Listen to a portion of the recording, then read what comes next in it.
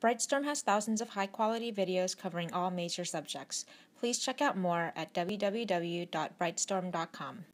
Correlation is an important topic to get straight in your head because it shows up a lot on standardized tests and high school exit exams. But you guys, it's really not as hard as it sounds. Correlation relates to slope. If you know what slope is, it's the same idea.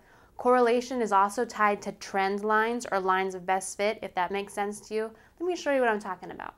Correlation describes the relationship between two variables. So in this first graph, we have what's called a positive correlation, because as one variable gets bigger, the other variable also gets bigger.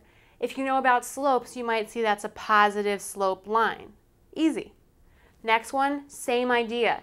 Negative correlation. It's like a negative slope. As one variable gets larger, like this guy gets larger, this one's getting smaller. As one of them gets larger, the other one gets smaller. That's called a negative correlation.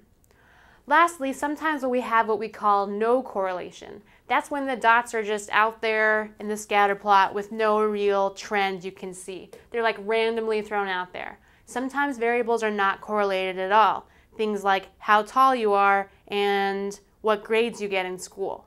Those things are totally unrelated to each other because people who get good grades aren't always tall, and people who are tall aren't always getting good grades. Does that make sense? I hope so. Anyway, correlation has to do with how two variables are related to each other. Think of slope. Might be positive, negative, or no correlation at all. By 2. I can't do this with you two laughing back there. Work it. Work it. So if we had, no, that's not right, 3 coplanar points. So have you ever gotten off an airplane? That should be less than. Yeah.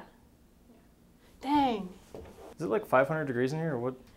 All right, so when you're in chemistry class, you're going to be doing a lot of work. You're going to be starting over. So as an example, we could consider like you've got a chain hanging from two fixed.